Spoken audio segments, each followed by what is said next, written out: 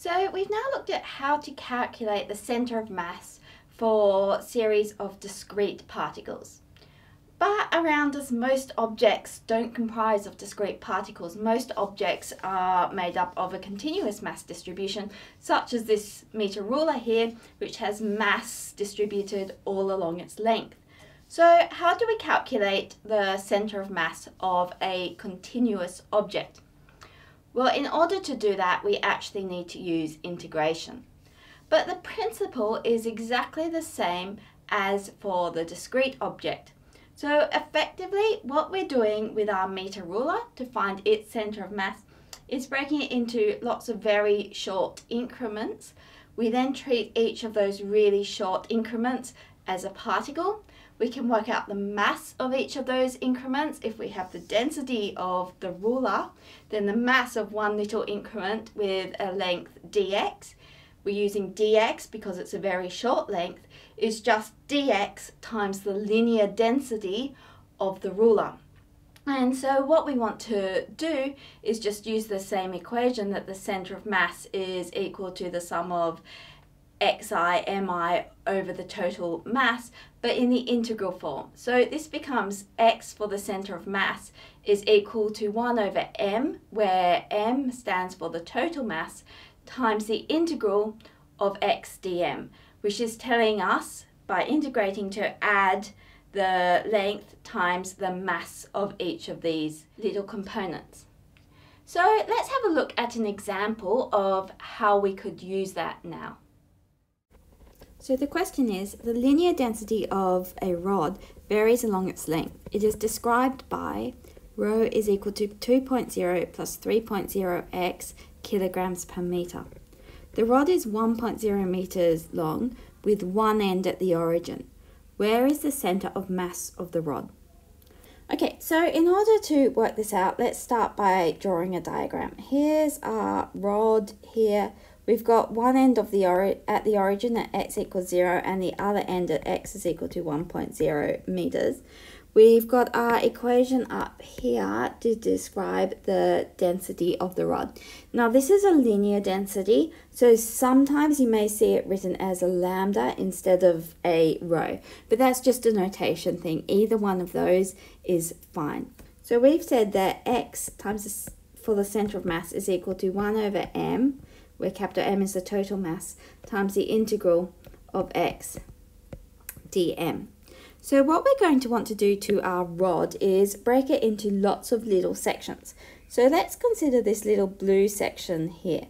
Now we'll say that this is a distance x along the rod and it's got length dx. So this distance here is dx, this little one, and this distance from the origin is equal to x. And what we'll need to know to start with is, well, what's dm? What's the mass of this little increment here? So dm, that's just going to be the length of this little increment, dx, times its density. When we multiply the length by the density, we end up with the mass of that section. So we can substitute this in. We've got 1 over m times the integral of x, and dm is equal to rho times dx. I have just moved this into here, and I've just written them in the opposite order because that's a bit more normal. Okay, so we'll need to solve this, but we also need to find out what this 1 on m is, and this isn't absolutely trivial. It is a little bit complicated as well. So the m is physically the total mass, which is a little bit hard to calculate because the mass is varying along the length there. So in order to calculate that, what we'll again do is consider each of these little increments. So consider this little blue increment. We know the mass of the little blue increment. It's this dm here, which we've calculated. And if we sum up all those little increments all the way along the rod, then we will end up with the total mass of the rod. So the total mass of the rod is the integral along the length of each of the dm's. So we are going, in our case, from 0 meters to 1 meter, and we've got an expression for dm here. So this is equal to the integral from 0 to 1, and dm is equal to rho dx, and rho was given up the top there in the question, so we can substitute that in. So we're going from 0 to 1, and our rho was 2 plus 3x, and then this is dx. So now we have an integral expression that we can solve. So now we actually have to integrate this. So let's actually integrate this. When we integrate 2, we get 2x. When we integrate 3x, we get 3x squared on 2. And then we've got our limits from 0 to 1.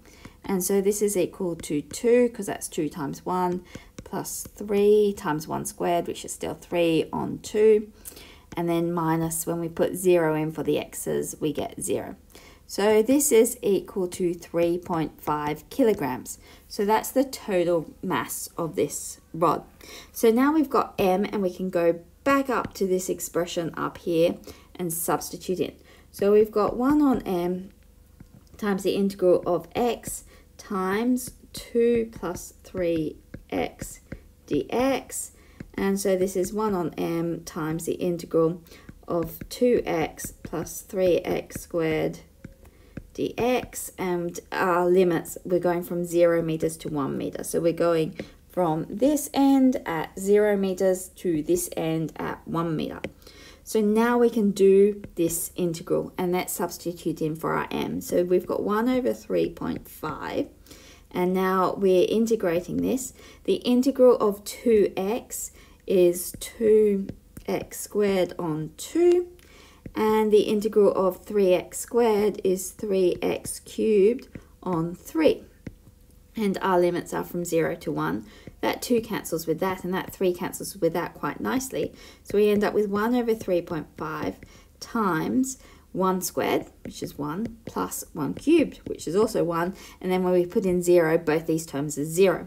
So we end up with 2 over 3.5, and solving that, we get 0.57 meters. So we've now located our center of mass. Now, once we've done a calculation like this, we should just do a careful logic check. So we know that at this end, it's fairly light, and then at this end, it's getting heavier, because it's getting heavier as it goes along the rod. So because the right-hand side of the rod is heavier, we expect the center of mass to be closer to the heavier side, so closer to the right. And this is further to the right than to the left. It's a little bit past our midpoint. So it's around about there at that purple cross on our diagram. So we've looked at one-dimensional objects, such as this meter ruler. And just a note, you can save yourself some time by looking for symmetry.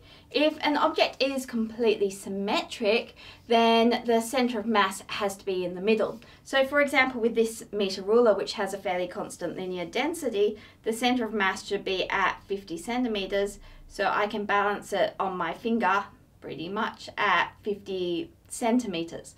So a nice activity to get students to do if you want them to practice calculating centers of mass is to cut out a few objects from wood, flat objects, get them to calculate where they think the center of mass will be, make a little mark on it, and then try balancing it on a point. If it balances where they've made the mark, then they've done the calculation correctly. Okay, so we saw how to calculate the center of mass for one-dimensional continuous objects. For 2 or 3-dimensional continuous objects, we just use exactly the same method, where the x-coordinate for the center of mass is given by 1 over m times x dm. The y-coordinate is given by y center of mass is equal to 1 over m times y dm. And for the z direction, the z of the center of mass is given by 1 over m times z dm. So again, we just consider each of these dimensions separately, and it tells us where in that dimension the center of mass is, and then putting it all together, we've got the total coordinates. Now, the nice thing about centers of mass is that we can assume that, well, we can model the system as having all the mass at that point.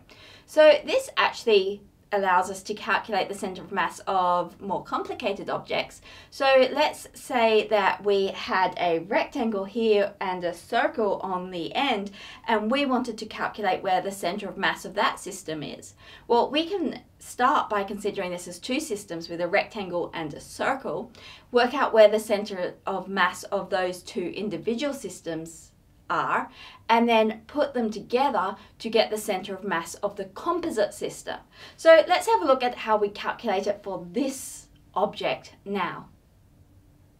Okay, so just to show you pretty much as complicated as it can get, we've got this composite shape which consists of a rectangle. Let's let it have width W and a length L. And then we've got a circle at the end of the rectangle with some radius R, and we will assume a constant surface density sigma for both shapes. And the type of question we can ask is how far below the top of the rectangle is the center of mass of the system. So if we have a composite figure like this, we start by finding the center of mass of both of these objects. Okay, and individually these objects are fairly easy because we've got this rectangle here. For the rectangle, the center of mass has to be in the middle of the rectangle because it's got a constant linear density. So this is half the length down. So the center of mass is at, let's call it y because it's a height. Y is equal to L on 2, and that's below this point here. So let's just call that minus L on 2, and we'll take y equals 0 here. Now for the circle down here, our center of mass is right in the center of the circle. This is a distance r, and from here to here is distance L. So the y for the circle, the center of mass, is equal to minus, we've got the radius plus the length, and the negative because it's down below just because of how I've drawn the figure. Okay, so what we're trying to do is find the y for the center of mass. Okay, the x is fairly trivial because these shapes are perfectly symmetric. In the x direction, it's just going to be in the middle. So x center of mass in the middle. And by that, I mean along the axis shown. So it's just for the y one that we need to do our calculation. So we can treat this as two discrete objects now, with the masses for each of those discrete objects concentrated at their center of mass. So y for center of mass will be equal to the y for the rectangle times the mass of the rectangle plus y for the circle times the mass of the circle over the mass of the rectangle plus the mass of the circle. So the mass of the rectangle plus the mass of the circle is just the total mass of the shape.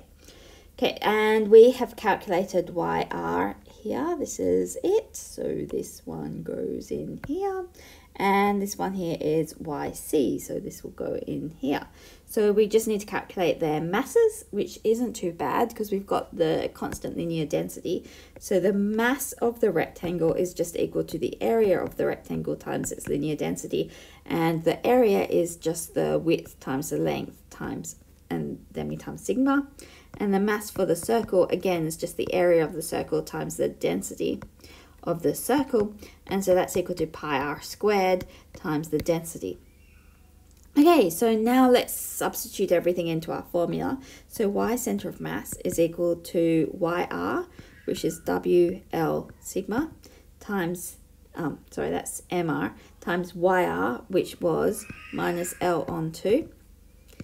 And then y for the circle is minus r plus L.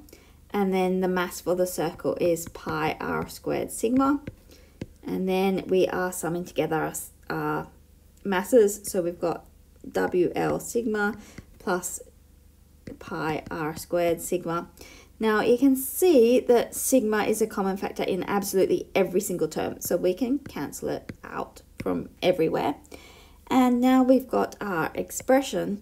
So we've got the negative just because it's below it. And this is equal to WL squared on 2 plus, I'm pulling the negative out, R plus L times pi r squared all over WL plus pi r squared. And so that is an expression for the center of mass of this object like this. And you can apply this method to any composite object in order to find its center of mass.